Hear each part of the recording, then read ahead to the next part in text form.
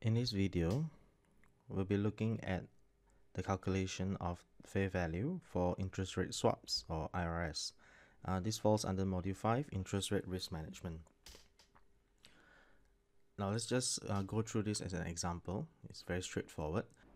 In this example, you are required to calculate the fair value of a pay fixed interest rate swap as of 30th June 2016. Pay fixed interest rate swap means that this swap involves paying a fixed rate and receiving a floating rate. Now the deal was struck on 30th June 2015 at a fair value of 0 at inception, and it will mature in 3 years' time. Notional principal is $1 million, fixed rate is 6%, floating rate is BBSW plus 1%, and it has 2 years to go, okay, until it expires. The payment frequency is annually paid, and the valuation date is 30th June 2016. So there is only 2 years to go until it matures. So you are given the risk-free rate for a 1-year cash flow and a 2-year cash flow. So a cash flow in 1 year, in 1 year's time, will be valued at 5%. A cash flow in 2 years' time will be valued at 5.5% per annum. So given a 5% in risk-free rate, the discount factor will be 1 divided by 1 plus 0.05 to the power of 1 for 1 year. So that's 0.9524. What it means is that $1 1 year from now is worth $0.9524 today.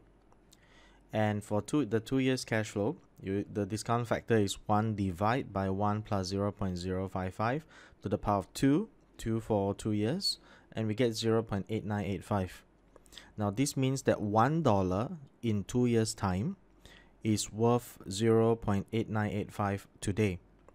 Okay, we'll be using this to calculate the present value of the cash flows. And as well, you are given the forward rates for the next 2 years. So for the next year's cash flow, the applicable forward rate, okay, based for the BBSW is 6.5%. And for the cash flow in 2 years' time, the BBSW is estimated to be 7%. And margin, of course, is 1%. So when you determine the floating rate for the next 2 years, it will be based on BBSW plus the margin, 1%. So if you take 6.5 plus 1, that's 7.5%. 7 plus 1, it will be 8%.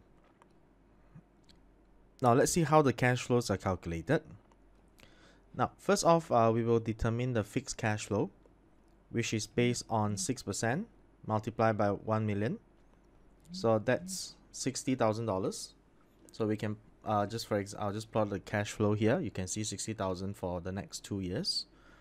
Then for the floating cash flow, we will base it on the forward rate table that I showed you in the previous slide. So we'll take 7.5% times 1 million, that's 75,000 in the first year, next year, and then 8% times 1 million, that's 80,000 in the final year.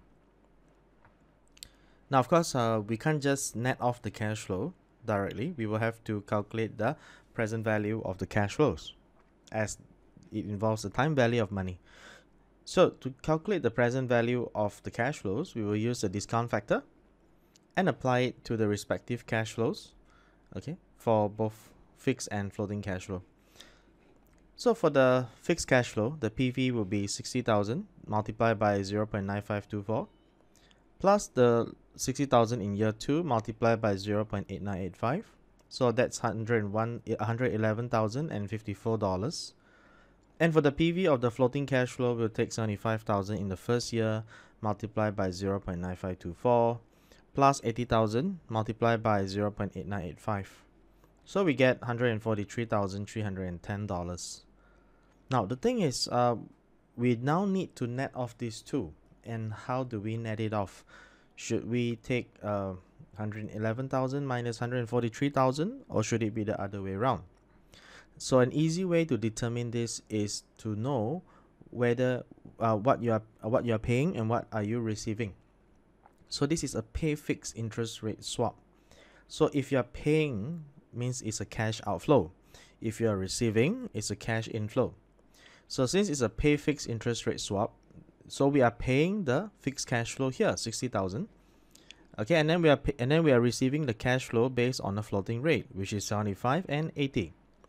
So pay would be a negative outflow, receive would be a positive inflow. So the fixed cash flow would be negative, the floating cash flow PV will be positive.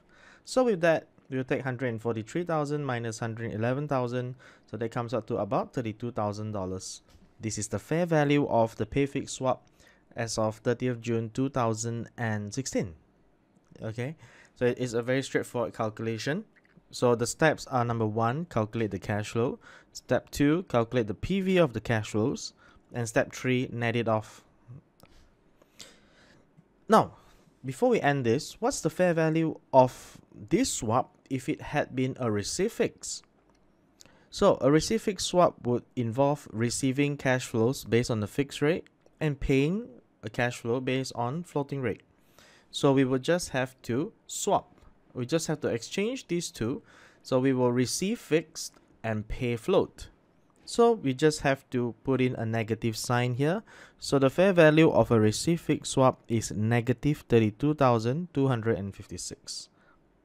Okay, so that ends the session, okay, on calculating the fair value of an interest rate swap.